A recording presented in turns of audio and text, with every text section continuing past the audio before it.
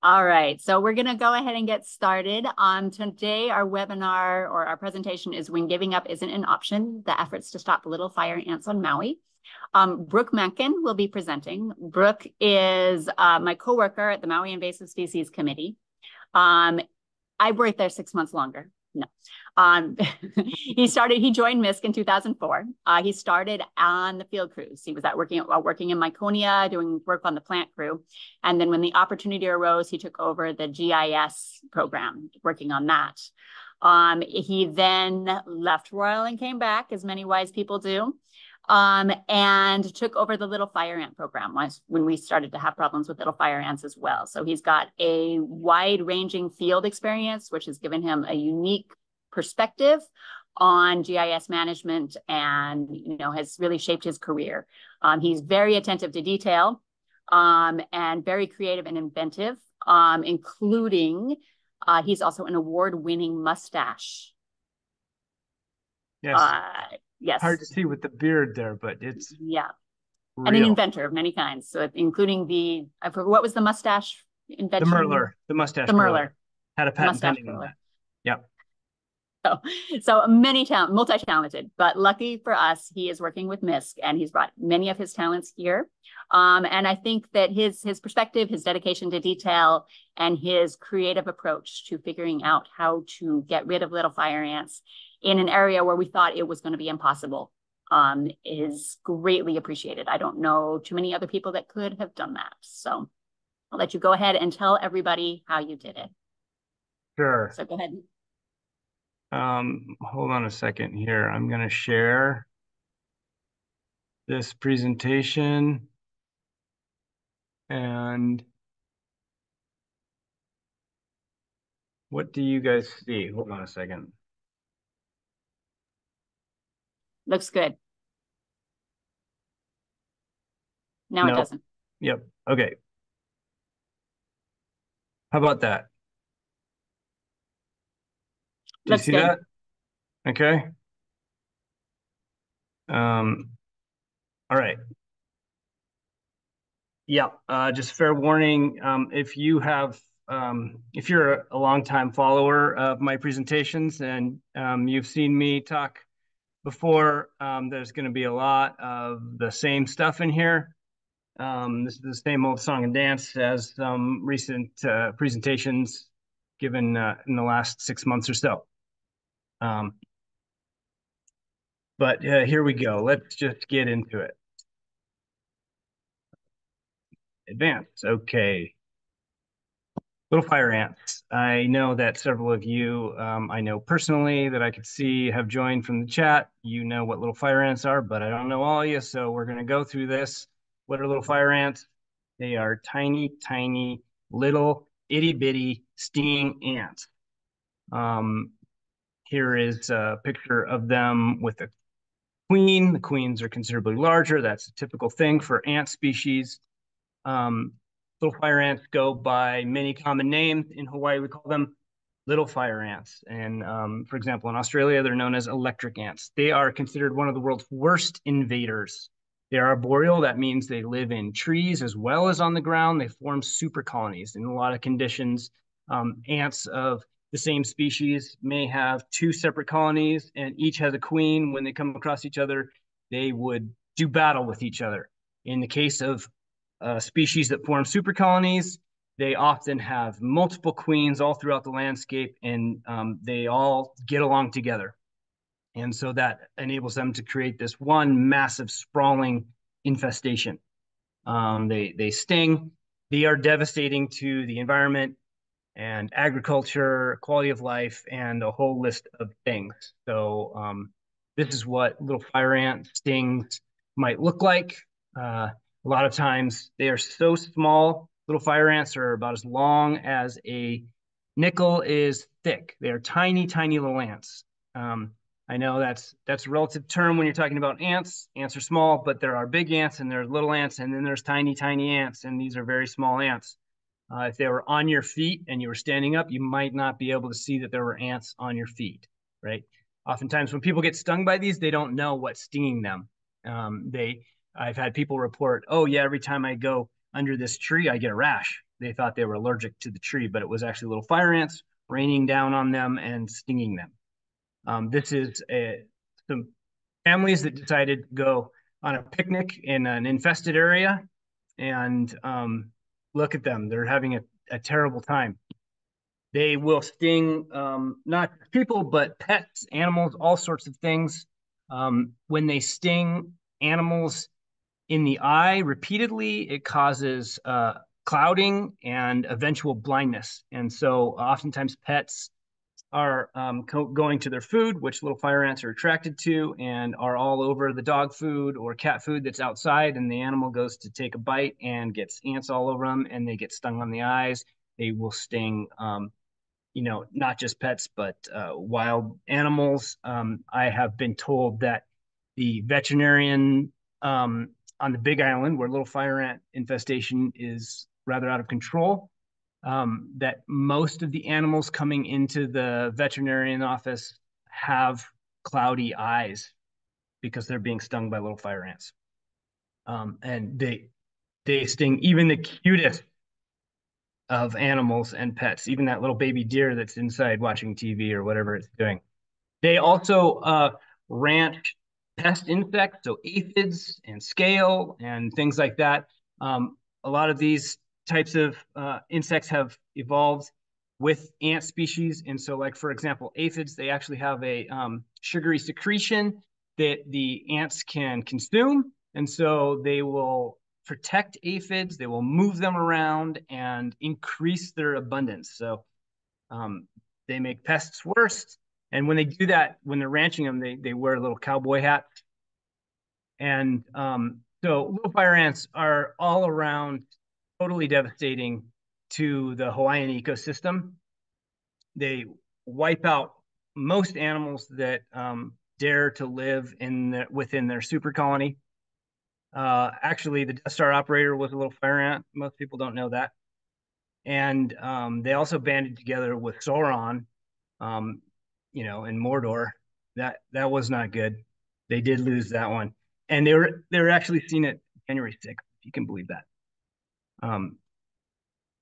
So they originated in South America. In this map, you can see the green area is their native range, and they spread out across the world.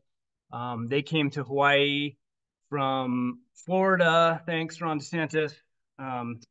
And in Hawaii, they first were detected on the Big Island in 1999.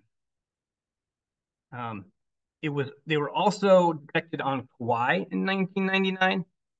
Very different outcomes for those islands, and not discovered on Maui until 2009 and Oahu 2013.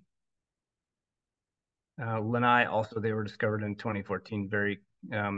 That was stopped quickly at a nursery that they were vigilantly watching, and they were never seen again. So we're going to talk about Maui, of course. Like I said, they were first discovered on the Big Island in 1999. And my understanding is that they were in perhaps a municipal green waste, and that green waste was shared about, and little fire ants had gotten out of control shortly after they were detected. And this is actual footage of the Big Island being consumed by little fire ants here. They then got on a boat, and Big Island shared their little fire ants with Maui in 2009. And since then, this graph, sorry, is not up to date, but the actual number is there are 21 infestations or incursions. Not all are equal. Some are naturalized infestations, and some are little fire ants. Made it here on this shipment of hapu'u ferns and was quickly taken care of and never seen again. But there are 21 as of yesterday. Before yesterday, there were 20 incursions of little fire ants known on Maui. That's where we come in, the fire ant removal team. And here we are defending Maui. That's my right-hand man, Monty, shooting at that giant little fire ant there. And so what do? We go out and we have to, first thing we have to do is survey and find where the infestation is. Usually we get a call or report from the public. Somebody says, I've been stung by ants, and they either provide a sample to us or we go out and we survey for them. And little fire ants, uh, they really like peanut butter. And so we use peanut butter in a little plastic vial. We place it out there in the environment in a nice shady spot, and we leave it there for about an hour. And we come back and pick that up. We take a GPS point, and we take that sample back to the lab, where Monty then looks under a microscope to identify them, because they are so small you cannot tell them apart from other little orange ants, which we do have in Hawaii, without a microscope. Once he's identified them, he can mark that record as having little fire ants, and then I can make a map, and we can see how large the infestation is and where we need to do our work to get rid of them. We try to place samples out every 15 feet or 5 meters. More closely together would be better, but 5 meters is theoretically the area that little fire ants might forage away from a nest. This is based on expert opinion, and in many situations varies. So what does that look like? If you had a little fire ant nest there in yellow, that would be maybe the area that ants from that nest travel to forage. Or if you dropped a sample at that yellow point, that would be perhaps the area that you were surveying from that point. So if that was the yellow dot was a sample and the blue dots were nests, for example, we might be detecting those nests that fall within that radius. And each one of those nests may have its own foraging area in blue here, right? So when we calculate what the area is infested, we use this 10 meters. We buffer out 10 meters, and that should encompass the possible areas that little fire ants may be detected from that single sample. These are just some of the metrics that we use to do the work. And when we create an area to be treated, or our treatment zone, we go out 20 meters from each positively identified sample that we collect. And that would then, we take all of that area, and that would become our treatment zone. The reason it goes out so far beyond the area that's infested is because these methods are imperfect, and we may not detect ants outside that are actually there. And so that is a conservative approach to cover all of the area that we think the little fire ants might be in.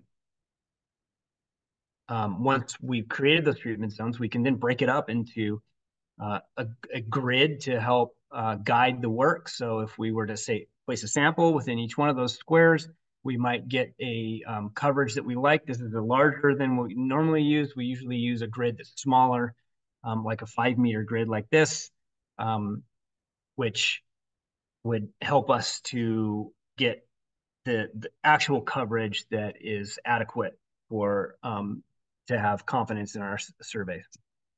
Then we need to go about treating. There are a lot of tools that we use to treat. We have toxic baits, and we have insect growth regulators. Insect growth regulators are a birth control. The one that we use is S-methoprene, and it's mixed into, you can see that bucket, into a gel bait, which is vegetable oil, water, xanthan gum, which is a thickening agent, peanut butter or beef liver powder, and then our active ingredient, that methoprene. And so that was developed by the Hawaii Ant Lab. And it's important because little fire ants, I stated earlier, they're arboreal, so they live in trees, and we need to be able to get our bait up into trees. There could be ant nests or colonies up high enough that get everything they need and don't need to come to the ground. So if we were just using a granular bait, which is what a lot of the off-the-shelf products are, those ants would never get to it. And so the gel bait is really important, and we use that all the time in our work. The birth control, just like human birth control, it wears off if they quit eating it. So it does not kill the ants. If we regularly feed it to them, we do treatments every 6 weeks, then the queens can no longer reproduce, and the ant colonies will then die of old age and eventually collapse. What's really nice about the insect growth regulator is it has very low impact on the ecosystem, and it it can be used on crops, for example. It's one of the only things that we can use on crops. We have to avoid them depending on what other toxic substance we might be using. The ideal situation is use them both together. And this is just a little slide I threw in that shows the relative toxicities of some common things and then some of our baits that we use. We take those mapped treatment areas and we put them onto a GPS enabled tablet or phone.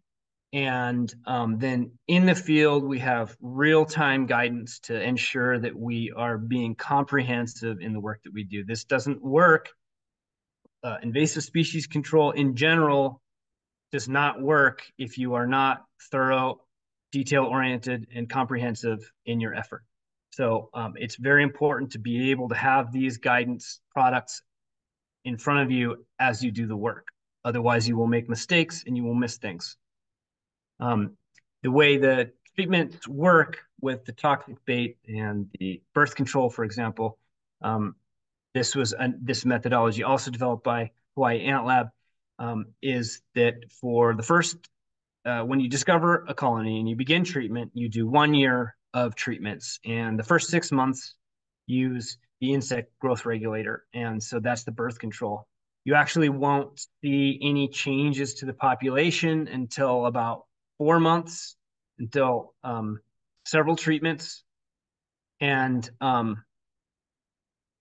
that's because the ants are still alive. They just do not begin to die until about 3 months, 3 to 4 months. The workers, queens, can live longer. However, if they have no workers to tend to them, they will probably die soon thereafter. So you can use the insect growth regulator to do treatments for an entire treatment cycle of a whole site. But what is ideal is to switch at 6 months to a toxic bait, and it is the 1-2 punch. And so the ants are unable to reproduce, and then you throw in a toxic bait, and the whole thing collapses. That's the idea behind that. At the end, we do this massive survey, and if any ants are detected at that point, we redraw our treatment zone just around where those ants are, and we continue treatments again for another 3 treatments. And we go in and we survey that area. If there are none there, we continue the survey in the whole area. If we find ants again, we redraw the treatment zone, et cetera, et cetera. I have a little demonstration here to show you what that looks like.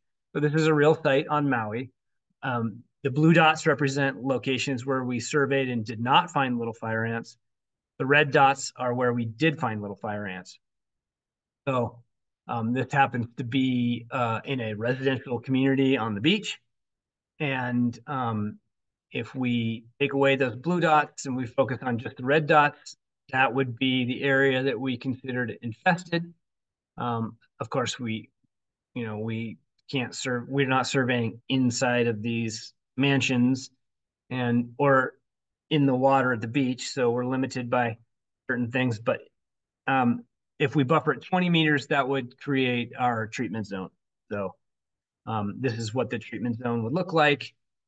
And we put that onto our GPS, go back out, and then we begin treatment. And so this example actually illustrates what happens when you do the treatment without that guidance, because this first treatment was done before we had the real-time GPS available to us. And so you can see parts of the infested area were clearly missed. However, we got that up and running by the time the second treatment came around. And this is a more thorough coverage. There's gaps where the houses are and roads and things. And so this is treatment after treatment. Treatment 4 here. Sorry. And then it came time, we often do a mid-treatment survey to just check on things, how they're going. And you can see already there's a large change, a significant change in the population. There are still little fire ants detected. So we continue our treatments until the end of the year. And then this is when we do a very tight survey, and you can see I'm using hexagons instead of squares. Hexagons are the bestagons. They are better in many ways than a square grid. Don't get me started on tessellation, but this is the survey results, and we did find little fire ants in 2 locations. So what we do is we redraw the treatment zone, and now treatments are a lot easier and cheaper to conduct. We go back in, we continue doing several treatments, and go back and do another big survey. The surveys are a lot of effort. It's a lot easier to do a treatment than it is to do a survey. The surveys may take several days, several crew members, many days to complete, whereas treatments are usually easy to get done in a site this size, which is somewhere around 6, 7, 8 acres, I think, in a day, right?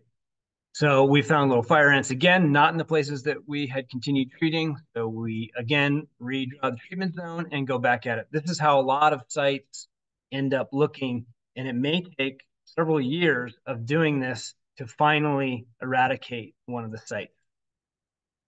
Just to Maui, this is an overview of the infestations on Maui. And again, sorry, this presentation isn't entirely up to date. There are a few changes in here, but including 2 new locations on Maui. One of them was a minor incursion and appears to be one and done. Somebody received a shipment from the Big Island of plant starts, and they opened them up and got stung by ants, knew immediately to call us. They actually collected samples and treated themselves with Amdro, granular ant bait. And we went up and surveyed the area thoroughly and did not find any little fire ants. And I think that that was it for that site. So that's a good one.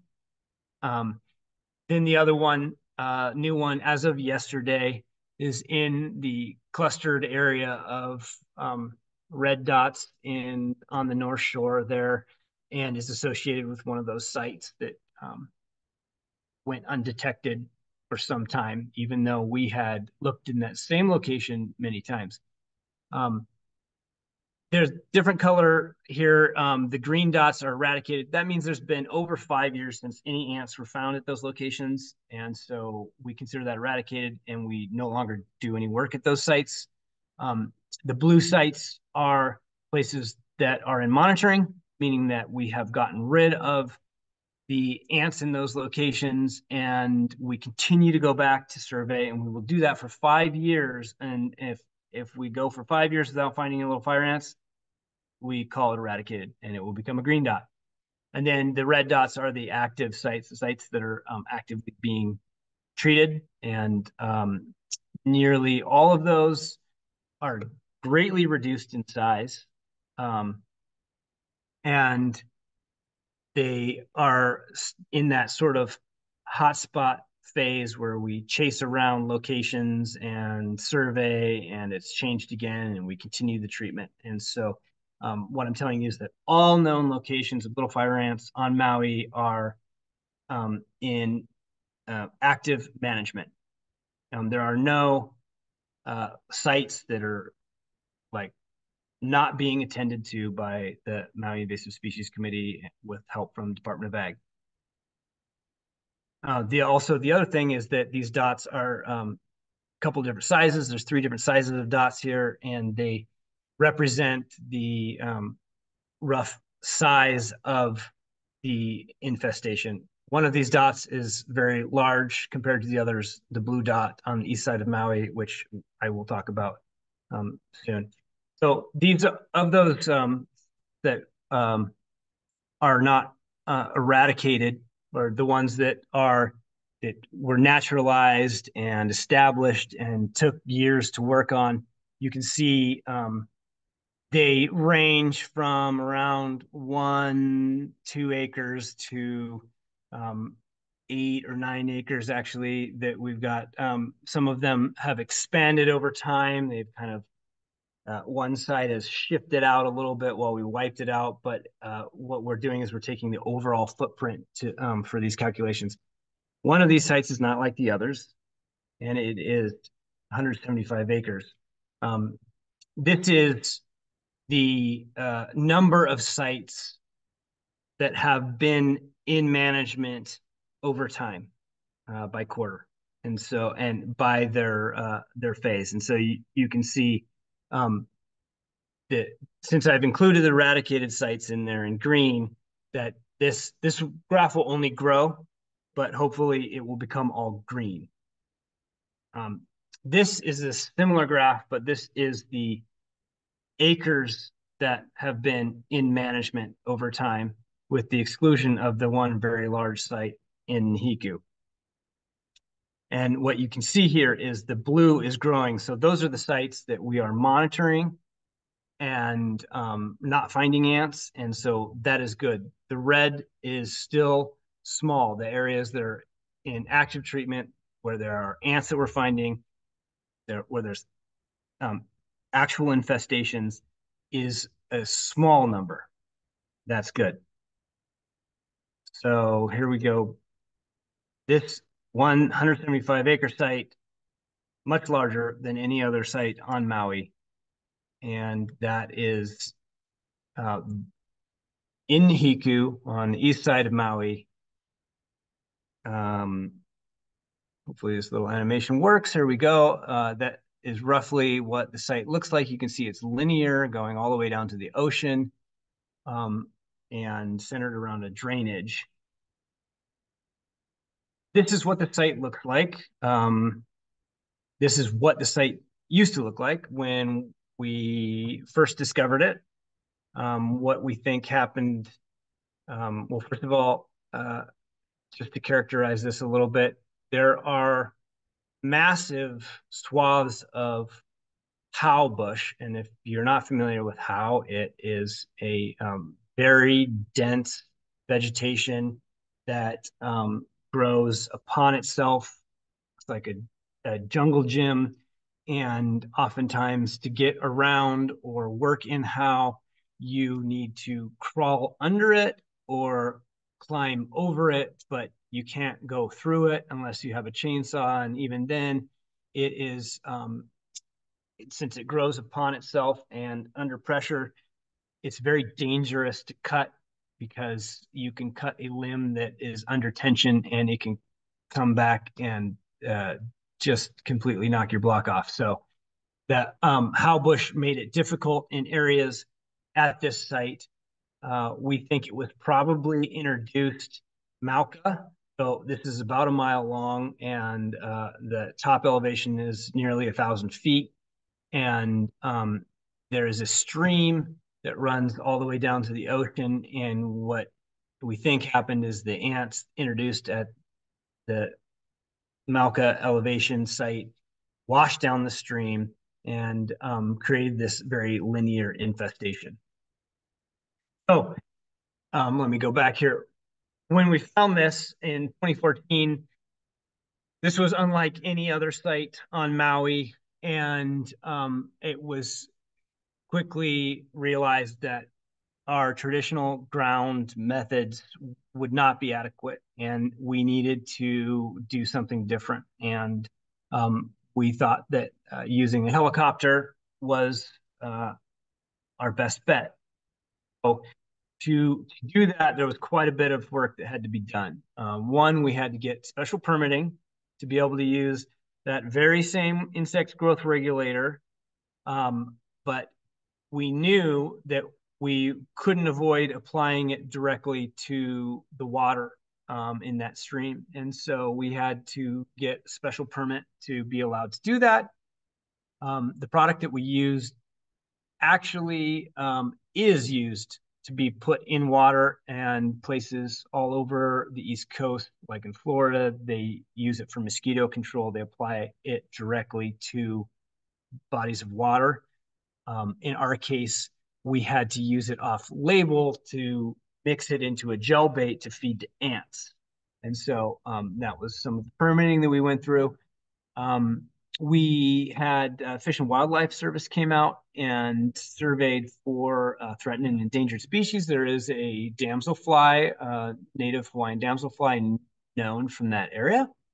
The results of that, we looked in the streams. All the streams were chock full of mosquito fish. The native damselfly evolved in the absence of stream predators. And so when your streams contain mosquito fish, it's almost mutually exclusive that there will not be the native damselfly in that area. So it was determined it was not around. And then we also had to figure out how we were going to apply this gel bait from a helicopter.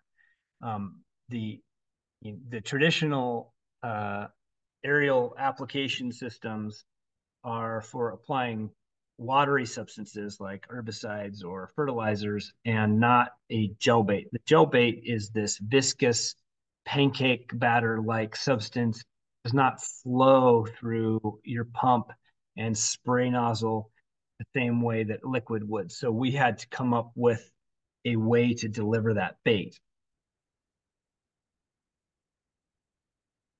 So Maui Invasive Species Committee has quite a bit of experience using helicopters and using belly-mounted spray tanks with a long line and a distal spray ball at the end of that line that was used for treating plants with herbicides. And so what we did is we took that system and we adapted it to use for our gel bait. And instead of it spraying straight down onto a plant, we needed to spray as far wide as we could to create a large swath so that we could do fewer passes across the area to evenly distribute our gel bait throughout the infested area.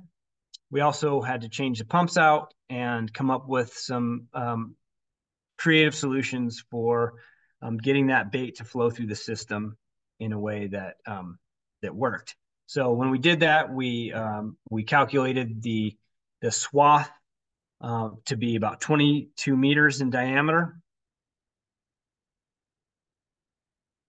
And once we had that up and running, we were ready to go and begin treatment. So we created a treatment zone that we wanted to target, and that's the area in black. And this is what we knew about the infested area when we started. There's an abundance of little fire ants. And we began flying. And what that looks like is there's a spotter sitting next to the pilot holding a tablet, a GPS, to help guide the pilot. And when the pilot starts spraying, they press a button, the spray is started. And when they stop, they press another button, the spray is stopped. And so this is what the raw data would look like. And we can then determine the areas that were being sprayed and were not. So the not areas would be tails, and we have to go about removing those. And then we have our data of the area sprayed, and we were starting in 2019. October 2019 was the first treatment, and we did 13 treatments over 19 months. And this is what all of those tracks look like, piled up on top of each other. This is what they look like if they were spaghetti, and how with meatballs. That's for you, Willie. And if you take and you buffer the tracks out to be 22 meters wide, this is what the area covered would look like, piled up on top of each other. And if you then take all of that data, you can add it all up and create a heat map. And this heat map here shows in black areas that were treated 13 times, and in white areas that were treated only once, and that whole gradient in between. And so you can see that we got some really good coverage here. And so I'm just going to overlay that old data on top of this. This is what we knew going into it. And the area of focus is inside their treatment zone. I get rid of all those extraneous points outside. And this is just a little information about how many samples inside this treatment zone contained little fire ants. And this is, I should say, this is composite data. It took years to acquire all of this data, but there were over 1,500 samples containing little fire ants in our treatment zone out of, you can see almost 6,000 others that didn't have them. So at this point, like I said, that took years to obtain that data. And now we needed to go back and see how the survey or the treatments had worked and do one comprehensive survey of the area as quickly as we could. And so that had never been embarked upon before. And so we got all of our MISC staff together, our various crews. We have a little fire ant crew, we have a Myconia crew, we have a plant crew, we've got a Koki crew, and we brought them all together to do this major survey. We had like over 25 people participate, spent 4 weeks camping out there. And although we'd like to do a 5-meter survey, that just was not feasible. So we did a little bit looser of a survey. There was the grids you can see in the bottom of this are 14 meters instead of 5 meters. And what did we find? Well, this is what the survey looked like. I forgot about this slide. When we go out here in this rugged terrain, there are pigs and mongoose that are eating and stealing our vials. We're climbing under how through sticker bushes. There's cattle. There's like hidden pitfalls and aluhe and overhead grass and mud and mosquitoes. And it is no walk in the park. And as you can see, this is exactly what it felt like when we were out there. And so the results of that survey was very heartening. We did find little fire ants. They seem to be all kind of in one location, more or less, down near the ocean. But the majority of our samples came back without little fire ants. And I was really skeptical going into this, and I couldn't believe my eyes that it had worked as well as it did. You can see that some of our samples where the bulk of the red points that you see where little fire ants were discovered were actually just outside of our treatment zone. Inside of the area that we aim to treat were far fewer little fire ants. And so here's a similar graph. You can see that the little fire ants present was a very small number. Over 99% of our samples came back without little fire ants. So even though ants were found outside of our treatment zone, that doesn't mean we don't need to go get them. So if you zoom in and look, you can see that although there were a few treatments in that area, there were not nearly enough to treat that pocket that we weren't aware of when we began the treatments. So another thing that we collect when we're out there is we do note the presence or absence of ants at all. And so the orange dots I've now put up are locations that we found other ant species. There's over 60 species of ants in Hawaii. And typically in a little fire ant infestation, if you go to the center of that infestation, you won't find any other ants besides little fire ants because they push everything out or kill and destroy other ant species within their infested area. And so what you can see here is there were other ant species in the area. Sorry. What you'll note kind of in the center of the screen, there is a survey that goes outside of our treatment zone. And then over to the right near the ocean, there are some surveys outside of our treatment zone. And what you can see is that there's a lot of ants outside of our treatment zone. And what it works out to be is about every other sample in this area contains other ant species, except for when you get into our treatment zone. So what I did here is I took all of these points and I overlaid them on the heat map, and I was able to extract from the heat map how many treatments that specific location got. And that's what this looked like in a graph. So on the left-hand side are locations that got 0 treatments, and every other sample, 50% of the samples contain ant species, right? Whether they're little fire ants or not. And then as the number of treatments increase, you find less and less ants in those areas. Why am I showing you this? Because this shows us that our treatment is working and not just a failure of the survey method, for example, which is something I considered when we were not finding ants. I was like, what are we doing wrong? Well, we weren't doing anything wrong. We had treated everything and there were no ants to find, or very few of them to find in our treatment zone.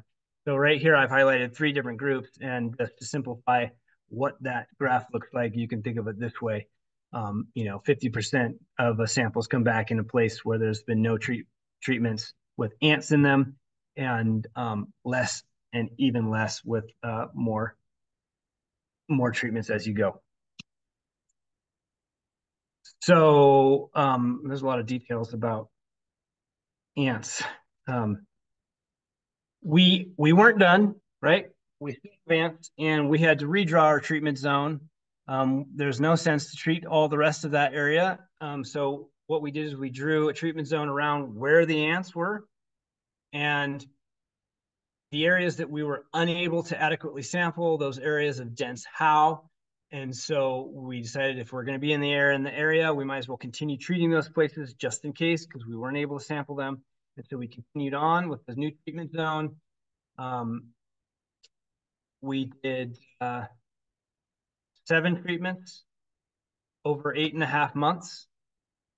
And at that time, it was time to go again and do the massive Nihiku survey. And we did it again, and this time we got even better coverage than we did last time. And we found less ants, but there were still some ants there. We also found non-LFA ants, and you can see they actually seem to be coming back in abundance. This is exactly what we would expect, is that after we've gotten rid of the little fire ants and stopped our treatments, that all of the ants outside of the treatment zone would begin to come in and repopulate those areas. So we zoom in and take a look. The ants that we found, for the most part, were in very low quantities. So we actually count the number of ants that we collect in the vials. If you place a little peanut butter vial in the middle of a healthy little fire ant infestation, you might get anywhere between 400 to 600 ants in that sample. When you go and you place a sample in a treated infestation where the ants are dying and there are very few left, you get very low numbers, low densities. And that's exactly what we saw. We literally could only detect what is this, like 30, 40 little fire ants in all those samples. We placed just about 5,000 samples this year, the year that I'm talking about, and we only found about 40 little fire ants total. And so that's like 0.1% of the samples we placed out contained little fire ants. But things are continuing to look good. We weren't done yet. We didn't need to change the treatment zone. And so we continued on. We did another 4 treatments over 4 months. And at this time, we went back and we sampled the areas that we were concerned about. And at that time, the one location no longer had little fire ants, and we found a single sample containing 3 little fire ants at the one location that is down by the ocean. What we felt at that time was that the ants, this was the death throes, the ants were on their way out, and that we didn't really need to continue our treatments. We came back a little bit later, surveyed again, and we could not find any little fire ants. So we were really happy about that. And at that point, it was time to do another survey. And this survey is 2023. So this was last October. Was the first time we did a whole site survey, and we found 0 little fire ants. Okay, so I'm clapping for myself since I can't see what you guys are doing. Just screaming into the void here. I don't even know if you're still with me anymore. How many people? Oh, there's 11 participants. Got an extra one. Okay, so that was great news. And as we expected, other ant species are starting to fill back in the area. So the presence of other ants, let me just reiterate, is a good sign, because that means that there's likely not little fire ants, because when there's little fire ants around, there's not other ants around. So the places that we stopped treating, you can see clearly ants are beginning to repopulate. So things are going just as expected. So currently in this very large, Maui's largest infestation, we are unable to detect little fire ants. If we do find them again, which we need to continue monitoring, we expect that it will be a small, localized area, and it may be that we do not need a helicopter to continue that treatment. The treatments can then transition to ground treatments. It will depend on what the canopy above looks like. There are some very large eucalyptus trees in the area that with our backpack sprayers, our ground treatments, we are unable to get the gel bait up high enough into those trees to be effective. Now, for a little bit of context, this is the only large area landscape level eradication, if they are eradicated, that has occurred in Hawaii. And around the world, there are a lot of efforts on multiple ant species, including little fire ants, to eradicate. And there's a lot of it is unpublished, but there is a paper by Ben Hoffman about that tries to summarize many of the efforts worldwide. A lot of those are in Australia. So there's a review of 316 efforts, and several different species, including little fire ants. But of the aerial treatments, there were unsuccessful outcomes and successful outcomes. But all of these aerial treatments that happened elsewhere in the world were granular treatments. So what we've done is using this gel bait and creating this system is totally novel. Nobody else has done this anywhere. And as far as I understand, there have not been aerial treatments attempted on little fire ants. And so not only is this the only landscape level eradication in the state of Hawaii, it is the first of its kind in the world. It's a world first eradication from using a helicopter on little fire ants, Wasmannia auropunctata. So we are very pleased about the results of this effort. And then just briefly here in the rest of Hawaii, situation is not going so well for all of the islands. On Kauai, They have 5 active sites. They've got an eradication under their belt, and they've got 1 in monitoring. But my understanding is that some of these sites are not completely mapped, and several of these sites are not being treated or completely treated. On Oahu, things are looking a little bit worse. They've got 33 active sites as of the time I got this map, and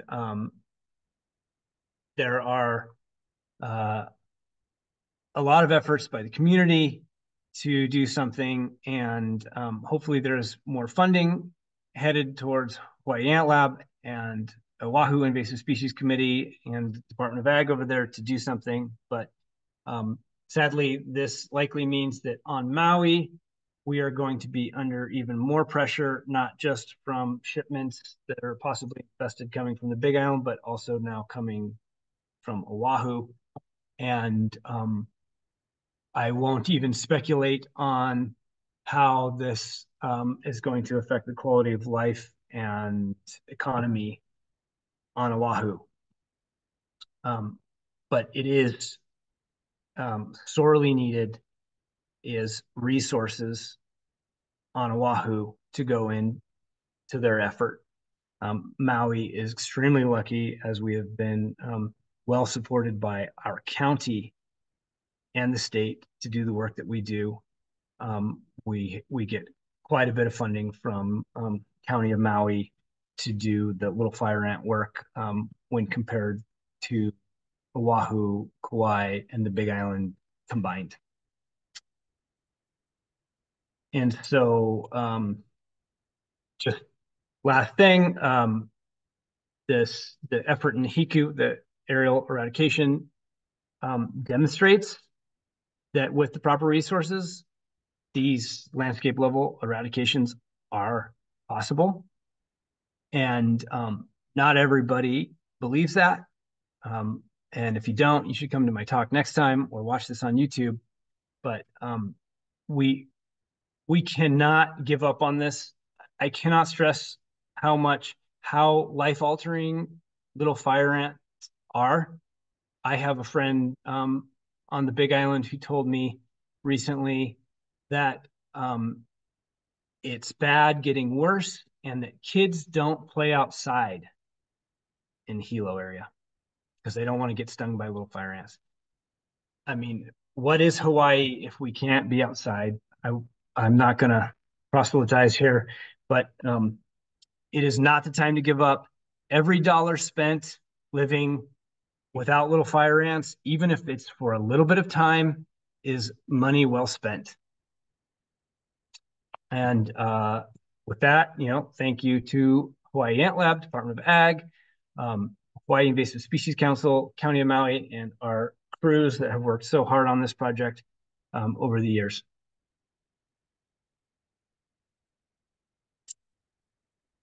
And that's it. That's all I'm going to talk about. All right. Thank you, Brooke. So there's a couple of questions. If you had anything you want to put it in the Q&A. There was a request of, can you and do you do awareness presentations in different communities? Do you want to answer that, Lisa?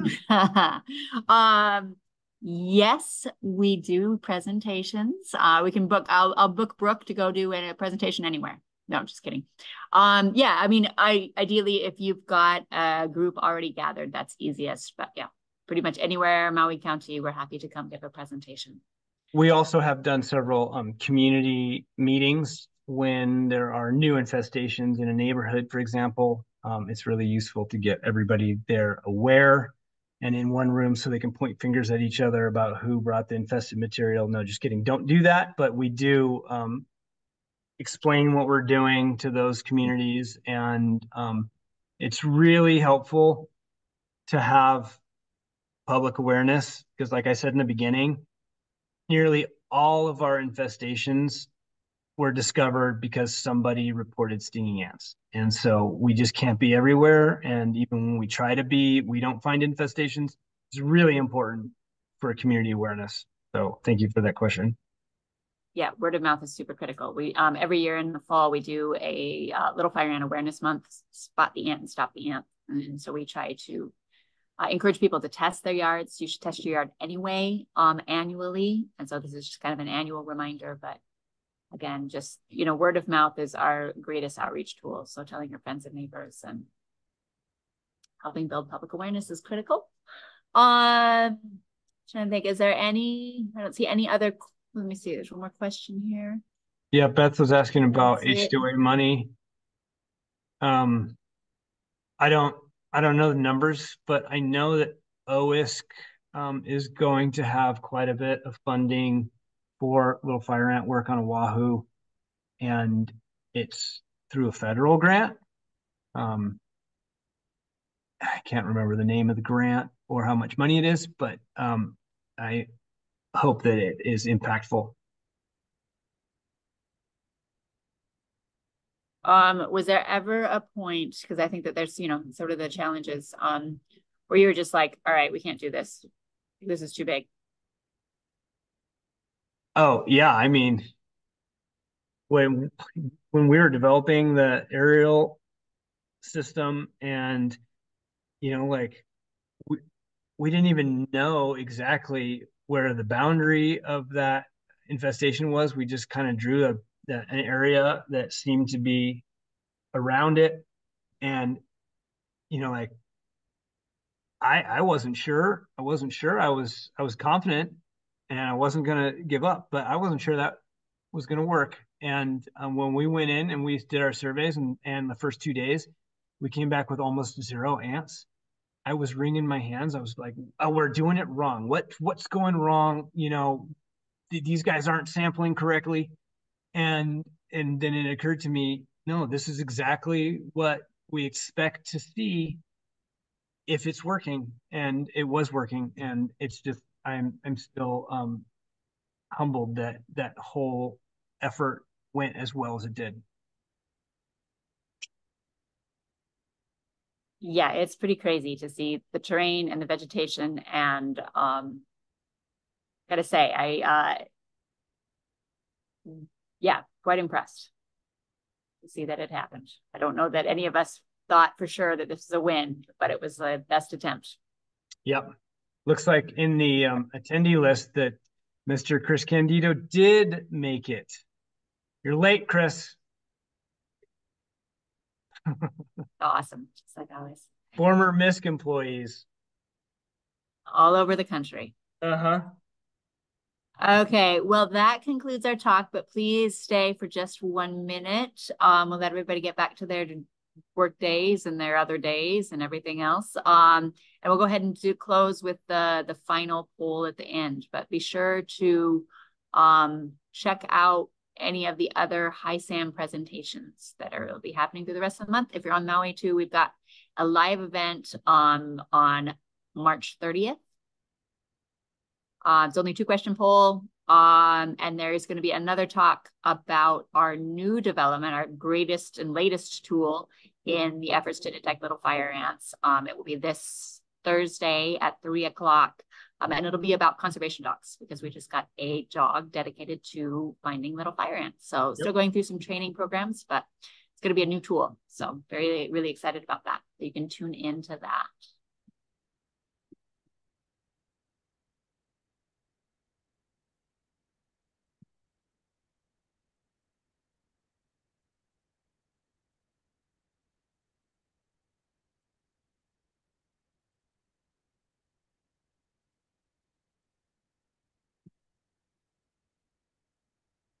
All right. Thanks, Heather. Good to see you. Thanks, Heather.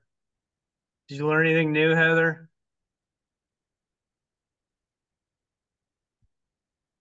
Thanks, everyone. All right. Thank you.